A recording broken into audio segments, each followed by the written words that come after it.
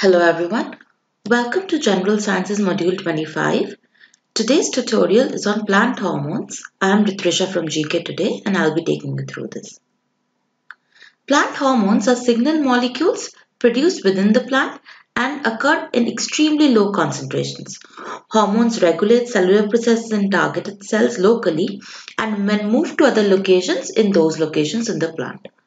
Hormones also determine the formation of flowers, stems, leaves, the shedding of leaves, and the development and ripening of fruits. Plants, unlike animals, lack glands that produce and secrete hormones. Instead, each cell is capable of producing hormones. They affect the tissues that grow upward and which grow downward, leaf formation and stem growth, fruit development and ripening, plant longevity, and even plant death. Hormones are vital to plant growth and lacking them, plants would be mostly a mass of undifferentiated cells. There are various types of plant hormones which we are going to take a look at now. Auxins. Auxin is a group of plant hormone that produces a number of effects including plant growth, phototropic response through the stimulation of cell elongation, which is phototropism, that is the plant grows towards the light. Stimulation of secondary growth, apical dominance, and the development of leaf traces and fruit. An important plant auxin is indothiacetic acid or IAA, and there also exist synthetic auxins such as 2,4-D and 2,4,5-D, which are also commonly called weed killers. This hormone is basically weak organic acids which actively participate in the cell division and the cell elongates consequently, thus plant growth occurs. If some auxin hormones be applied on the flower of the plants, then without fertilization and without seeds being formed, the ovary wall becomes tuberous and forms the fruit. This is known as artificial parthenocarp. Now, what is Agent Orange? So we just talked about 2,4-D and 2,4,5-D. What are these? 2,4-dichlorophenoxyacetic acid is a synthetic auxin frequently used as a weed killer of broad-leaved weeds. When two herbicides 2,4,5-D and 2,4-D are mixed in equal parts, it is called Agent Orange. This was used by the US in Vietnam War. Next we come to gibberellins. Now gibberellins or GS include a large range of chemicals that are produced naturally within plants and by fungi.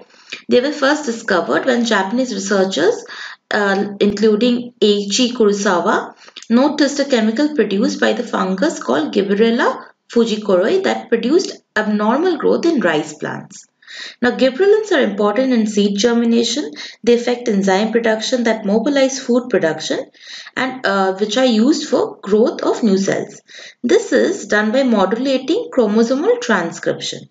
In grains such as rice, wheat, corn, etc., the seeds of these grains, a layer of cells called the aileron layer wraps around the endosperm tissues. Now, absorption of water by the seed causes production of this particular enzyme. It is transported to the aileron layer, which responds by producing enzyme that breaks down stored food reserves within the endosperm, which are utilized by the growing seedlings. GS produce bolting of rosette-forming plants, increasing internodal length. They promote flowering, cellular division, and in-seed growth after germination. Gibberellins also reverse the inhibition of shoot growth and dormancy induced by ABA. Cytokinins. Cytokinins or CKs are a group of chemicals that influence cell division and shoot formation. They were called kinins in the past when the first cytokinins were isolated from yeast cells. They also help delay senescence or the aging of tissues, are responsible for mediating auxin transport throughout the plant and affect internodal length and leaf growth. They have a highly synergistic effect in concert with auxins, that is, they work together with auxins. And the ratios of these two groups of plant hormones affect most major growth periods during a plant's lifetime. Now, cytokinins counter the apical dominance induced by auxins. They, in conjunction with ethylene, promote abscission of leaves, flower parts and fruits. The correlation of auxins and cytokinins in the plants is constant. So basically they together form a constant. Okay, moving on to ethylene.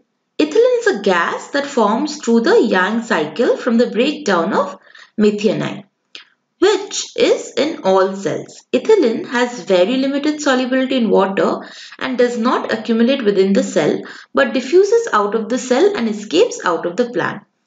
In effectiveness as a plant hormone is dependent on its rate of production versus its rate of escaping into the atmosphere.